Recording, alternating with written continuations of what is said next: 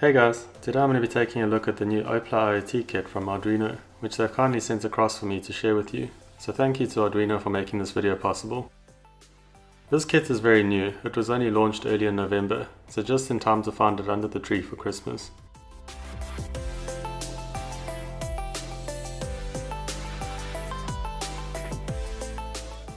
The kit includes a MKR IoT carrier, which is the big round board featured prominently on the front of the box, as well as the MKR WiFi 1010 Arduino board, cables for the sensors and battery, a motion sensor, a moisture sensor, a plastic enclosure, and then a USB cable. Using the included components and the instructions, you can build 8 projects, which all make use of the internet in some way. Some of these are more common, like the smart garden and weather stations, and then there are also some unique ones like the solar system tracker and Thinking About You project. The kit sells for $114 from the official Arduino website. I'll put links to the Arduino store product page and to the kit on Amazon in the video description. It is quite expensive, but it also comes with a lot of functionality on the IoT carrier board, which we'll get into in a bit. Let's get the box open and see what's inside.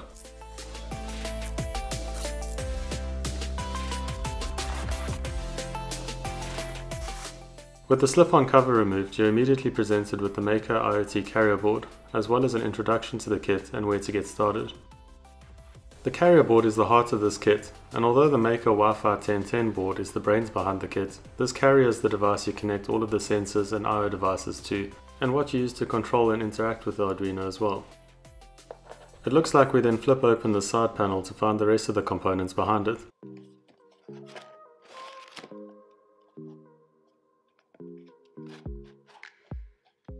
So in the back of the box we've got the Arduino, case, sensors and the cables.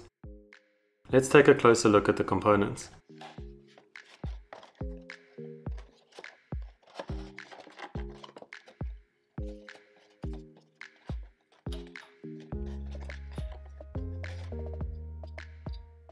On the carrier we've got a large round Oled display in the middle, surrounded by 5 RGB LEDs and 5 capacitive touch sensors, and then some smaller sensors along the bottom edge. These look like a humidity sensor, a light sensor, and then the IMU or motion sensor. On the back we've got some sockets for the external sensors, and then 2 relay outputs which can be used to drive things like lights or pumps, or switch appliances on and off.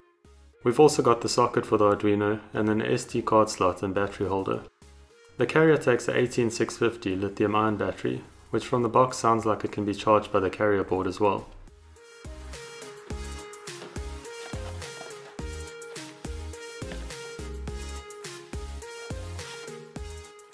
We've then got this plastic enclosure. The plastic is frosted over, but you can still see into it to see the buttons in the display. The back cover looks like it just snaps into place and has 2 screw holes to mount it onto a wall.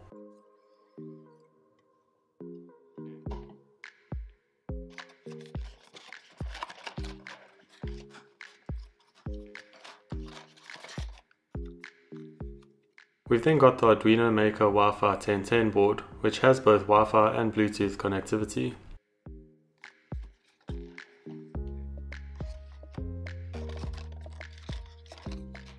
We've also got a motion sensor,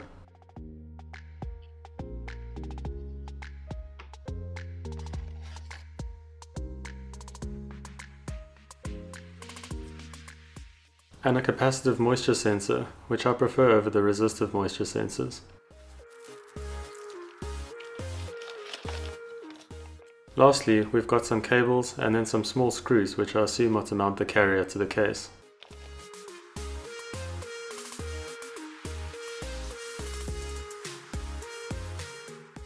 The front panel inside the box said that we should head over to opla.arduino.cc to get started, so let's have a look at what's there. The Oplà IoT homepage lists the 8 included projects, and then each project page includes instructions that detail which components are used, as well as how to assemble, program and use the Arduino and carrier to complete the project. There are also 2 getting started guides, one which shows you how to use and program the carrier, and another which details how to use the cloud functionality. There are essentially 2 different ways to use this kit. The first is to upload your project directly to the Arduino and use it in conjunction with the carrier.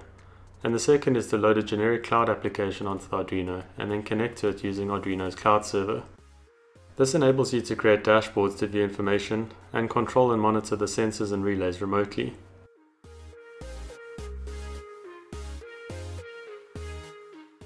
Included with the kit is a 12-month maker plan, which gives you access to Arduino's web-based toolkit, enabling you to create, store and compile sketches online, as well as store data from your cloud-connected Arduino boards.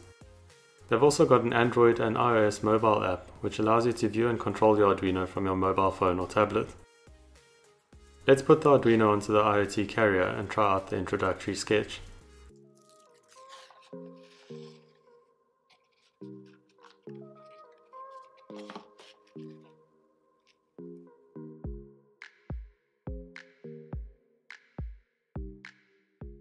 The chip on the MKR WiFi 1010 board is an ATS AMD21 chip, which sits alongside the Wi-Fi module. The Arduino plugs into the back of the IoT carrier, and you still program the Arduino by plugging the included USB cable directly into the Arduino's USB port.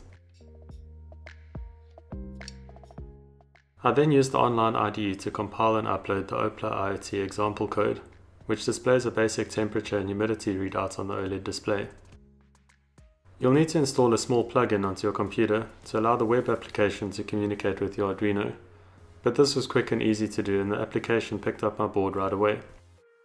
I uploaded the code and was able to see the temperature and humidity data being displayed on the serial monitor.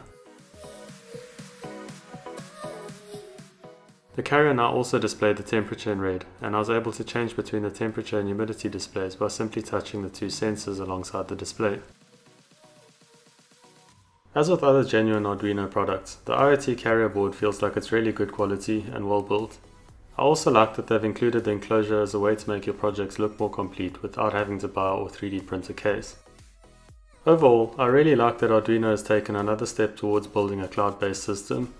There are already loads of projects out there to create IoT devices, but without having a dedicated server to host cloud services, you're left with only having local network control or having to try and get your own static IP address and configure port forwarding on your router to access your device over the internet, making it significantly more complicated and less secure than this solution.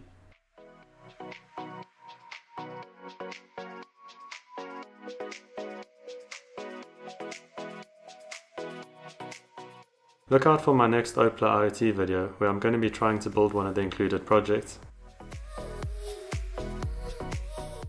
Thanks for watching. Please remember to like this video if you enjoyed it, and subscribe for more tech and electronics projects, tutorials and reviews.